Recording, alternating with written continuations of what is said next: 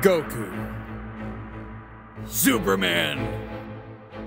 Titans of power, champions of unimaginable might. Endlessly requested to fight each other. Again, he's Wiz and I'm Boomstick. And it's our job to analyze their weapons, armor, and skills to find out who would win a death battle.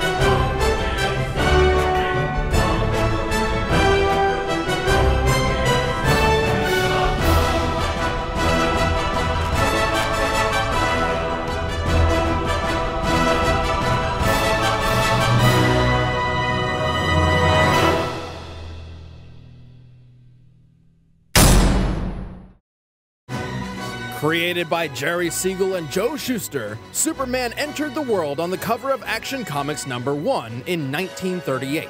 He was the first, and his success paved the way for the superhero genre. The Man of Steel is righteous, courageous, selfless, a perfect Boy Scout. Very inspirational, but man, does it get boring sometimes. Siegel and Shuster were the sons of Jewish American immigrants and knew firsthand what it was like living in a world where they felt alien. Thus, this became the basis of Superman's story. You know how it goes. His scientist dad found out his homeworld Krypton was getting a bit too explosive and sent his son off to Earth to save him.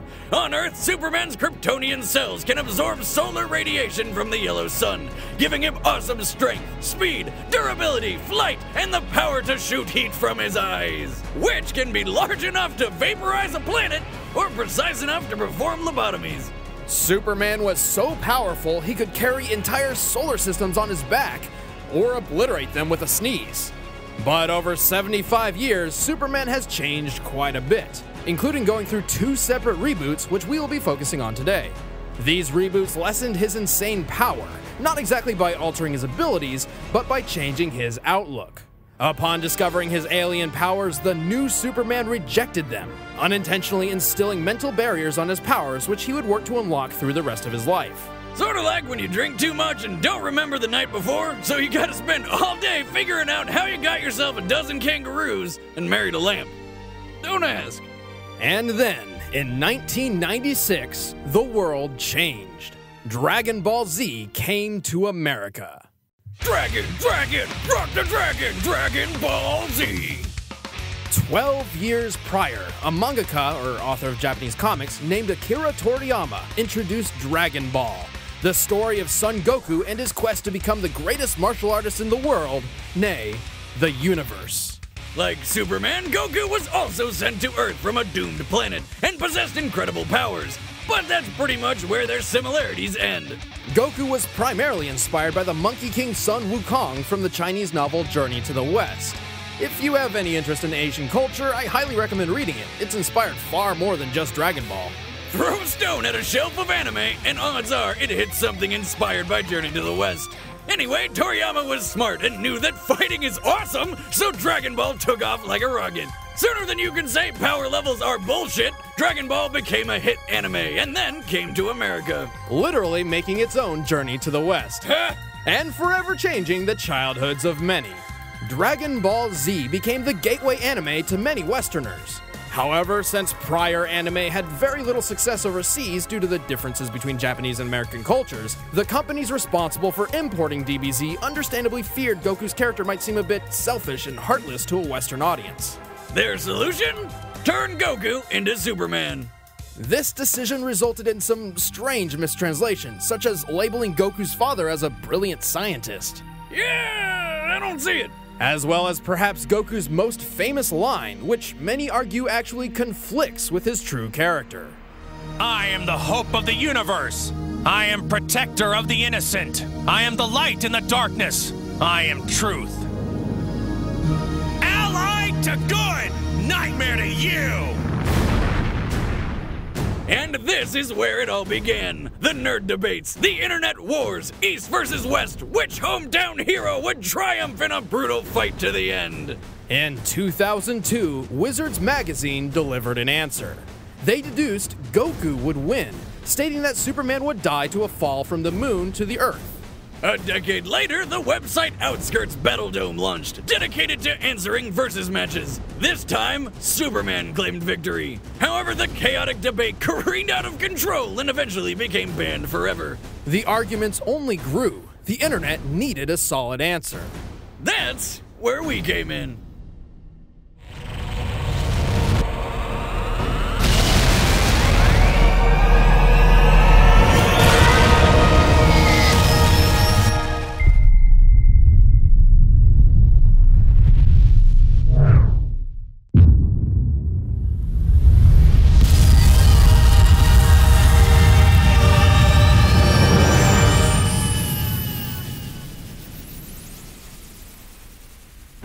However, since January 2012, Goku and Superman have continued their adventures. Superman gained an all-new ability called the Super Flare, which jettisons all the solar energy stored in his body, essentially turning him into a solar bomb.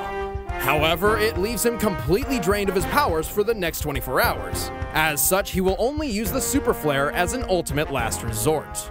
Goku attained a new legendary form called Super Saiyan God. Despite being a temporary boost, Goku's body absorbed the godly power, essentially making it his new base form. Then, after mixing its power with his Super Saiyan ability, he became a Super Saiyan God Super Saiyan! Oh, come on! There had to have been a better name. Ultra Saiyan, Master Saiyan, Super Ultra combo with Fry Saiyan, anything but that mouthful. These new powers have naturally rekindled the ultimate debate. Is this godly Goku powerful enough to defeat Superman? Or will this just be a repeat of the past? Well, let's end this debate once and for all.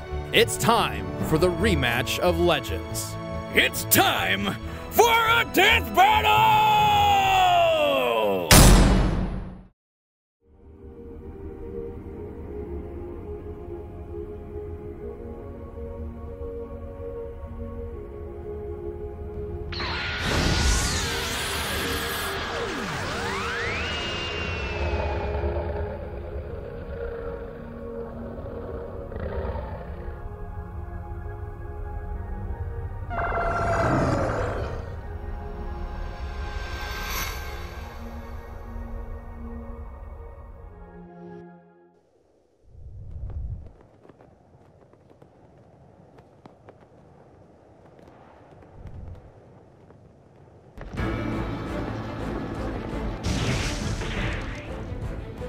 Hey, Superman! Son Goku, I've been expecting you.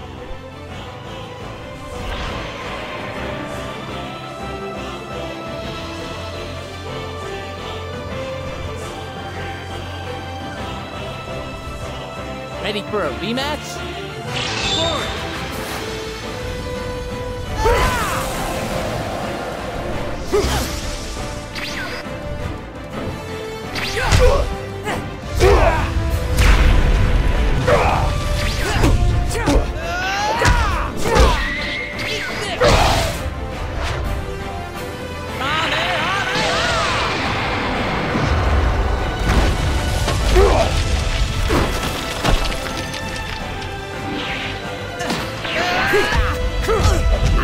This stops here! I'm impressed. I actually felt that. You haven't seen anything yet. Neither have you.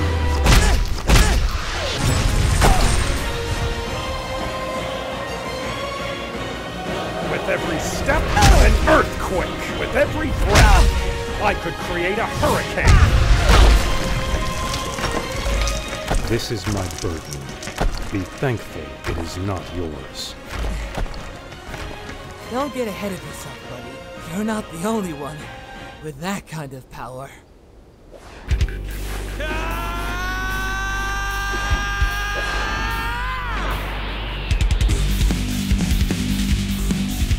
Blue hair?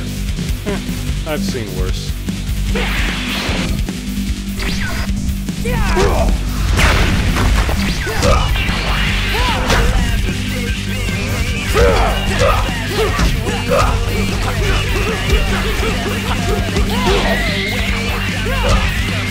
You're finished! Watch me go!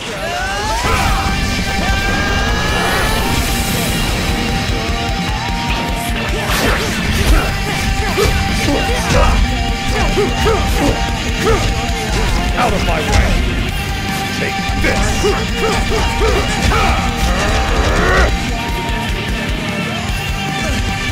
You can take it, can't you? You're too strong for your own good! Out of my way!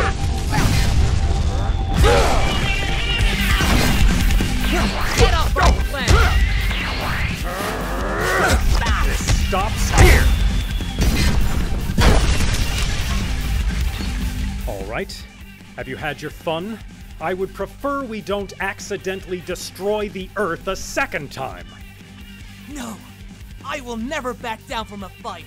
I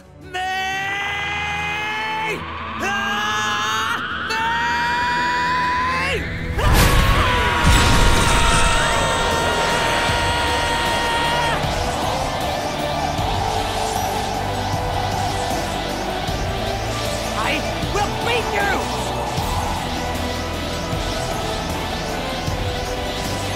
Stop it! This is over! I'm sorry.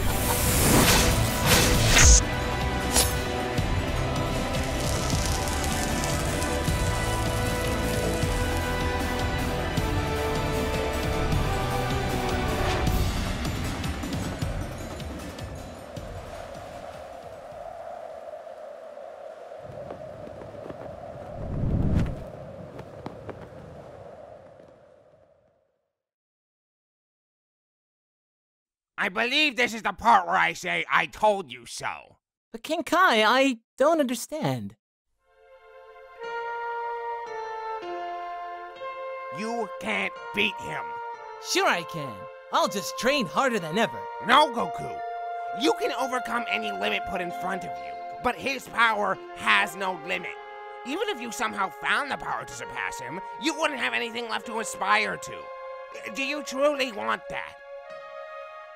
Nah, sounds boring. Oops. King Kai, do you have anything to eat? Goku, I'm trying to be serious here. What? My stomach has limits too, you know.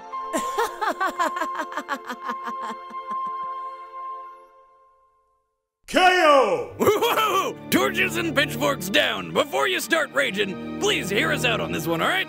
Goku is incredibly powerful, a skilled warrior, and a great character. But Superman is on a completely different level, one which really doesn't belong in versus matches like these. Sure, due to the writing style of Dragon Ball, Super Saiyan God Goku's exact limits are difficult to pinpoint. Also, Goku will likely achieve a new form in the future.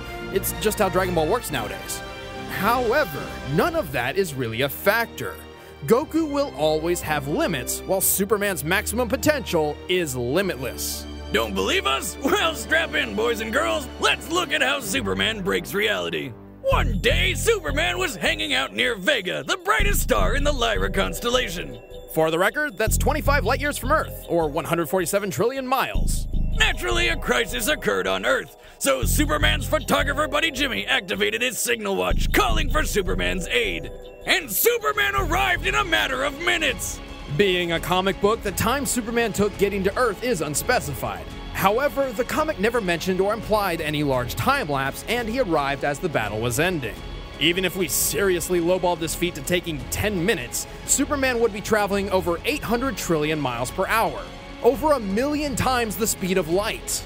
But more impressively, Jimmy's signal watch operates by emitting a high-frequency sound only Superman can hear. Which means Superman heard the signal in the vacuum of space 25 light years away. That is physically impossible. Except for Superman. Oh, you aren't impossible! How about the time he lifted Spectre off the ground? A guy literally made up of eternity! No, not insane enough for you? Well then, how about the time Superman lifted a book of infinite pages? That's right, Superman lifted both eternity and infinity. Though he did have some help from Wonder Woman and Shazam. Hey Wiz, what's half of infinity? Infinity! Regardless, they have limits in their own strength. So while they were lifting a specific set part for each load, Superman was lifting everything else, which literally means everything else. Really, Wonder Woman and Shazam didn't even need to be there. Superman's held a black hole, survived an explosion equal to 50 supernovas, flew through the center of a red sun, which is like tanking millions of nukes rapid fire, and once easily absorbed enough solar energy to vaporize half a galaxy. And to put an end to the Wizards magazine argument, here he is getting thrown from orbit into Earth with enough force to devastate the planet and cause nuclear winter. Oh look, he stood up moments later more pissed off than hurt. Oh, and by the way, none of this was pre-crisis. Believe us, we know none of this makes any logical sense. And hey, it's not our fault. These writers just keep making Superman the most impossibly OP guy ever. That's kind of what he's all about. Exactly. Superman isn't just a sketch on paper. He's an ideal. Superman and Goku are more than just characters. They inspire. They show us the best of what we can become. This is why people get so passionate about this debate. Goku's the epitome of a self-made man in spirit and personal goals. He inspires people to work hard to achieve dreams. To many, Goku is proof that there is no struggle that cannot be overcome. And the world of Dragon Ball fits this mold. Every obstacle Goku faces in Dragon Ball has a limit he can overtake. Even those called gods in his universe can be defeated and surpassed. And that is where Superman breaks this matchup. His world just doesn't fit the same mold. Superman is an all-powerful being who is only weak to alien radiation and supernatural magic. He is not meant to be relatable. He is not meant to lose. While Goku's story is one of a man trying to be the best warrior he can be, Superman's is the story of a god trying to live amongst men. It's not about if he loses a fight, but whether or not he's doing the right thing. That's why he stands for truth, justice, and freedom. That's why he doesn't wear a mask. That's why he's called the Superman. But hey, we know some of you out there have some questions, so let's knock them out of the park right now. Technically, if Goku could find a way to draw energy across multiverses, his Spirit Bomb could possibly achieve the kind of limitless power to match Superman. But not only would that take way too long to charge, providing Superman with plenty of time to kill him thousands of times over, the Spirit Bomb does not hurt anyone pure of heart, like Superman. Gohan, you have to bounce it back! If you don't have any evil in you, you'll be okay. Super Saiyan God Super Saiyan was about on par with Golden Frieza. When asked about Golden Frieza's power level at a panel, Frieza's voice actor said that since Frieza was a nice guy, it's probably 100 quintillion. Which is a pun, because power levels are nothing more than a big joke. Superman has been beaten in battle before, when he was still learning. Saying Superman should lose because he lost to Doomsday is the equivalent of saying Goku should lose because he was one shot by Raditz. We are looking at these characters at their maximum potential, not from some random point in their timelines. Goku may have divine ki now, but it's still ki, not magic. Ki may be spiritual in nature, but it's still a natural source of living energy even Superman possesses. In fact, Dragon Ball emphasizes a clear difference between ki and magic. And if Goku did destroy the sun or the planet, he can't survive in the vacuum of space. Superman can and could always just fly to another yellow sun, or even a blue one, which boosts his powers even faster. Ultimately, Goku versus Superman comes down to a difference of limits and purpose. What happens when you pit a man with the power to break any limits against a being with no limits in the first place?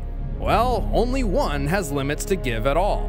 But that's exactly what makes him such a memorable character.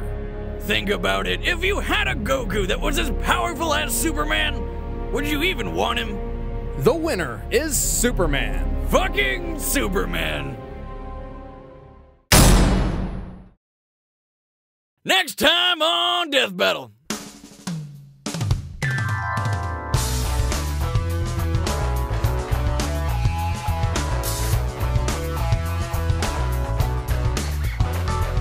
Hey everybody, I'm Chad, I play Boomstick. I'm Ben, I play Wiz. And thank you guys so much for watching the episode. If you guys enjoyed it, make sure you drop a like and subscribe.